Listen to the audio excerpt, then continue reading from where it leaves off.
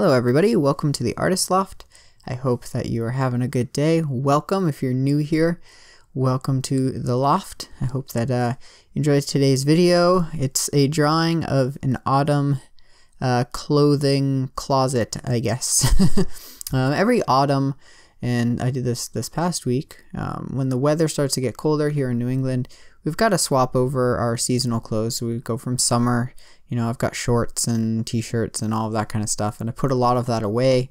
And I pull out my long sleeve plaid shirts and my thermals and boots and gloves and hats and all of that good stuff so that I'm prepared for the cold weather that is certainly here. It's going to get down to 29 degrees Fahrenheit tonight, so it's definitely pretty chilly and I'm not looking forward to it, but before long there's going to be snow on the forecast, I'm sure.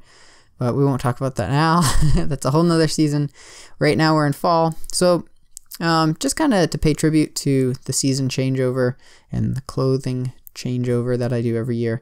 I just did more of kind of a doodle, more of a relaxed drawing today of a closet. It's a lazy day for me today, so I thought I'd do something simple.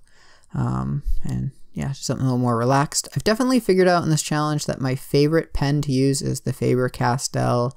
I think it's just the small. It's just the one with the S on it. I've used the microns. I wasn't a fan of those. I feel like they dried up really fast. And the extra small Faber Castell, it's nice, but it's like, I don't know, it just doesn't draw very well. It doesn't put down the lines I need it to. And I find that with the small, if I press lightly, I can get lines down with that fine. So that's one thing I have learned. I'm curious what you guys have learned.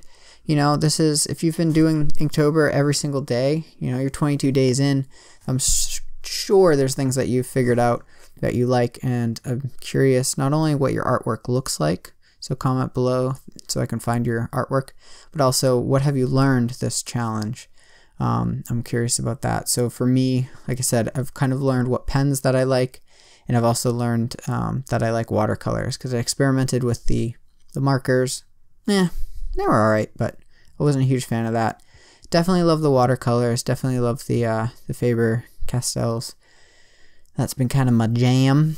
Yeah, but I'd love to see you guys, your art that you're doing and all of that. So make sure you post below where I can find that. And let me know what you have been learning. And also if there's anything that, you'd like to see from me. If you want to know more about my personal life, you can follow my Instagram. I post stories on that at least once a day or so.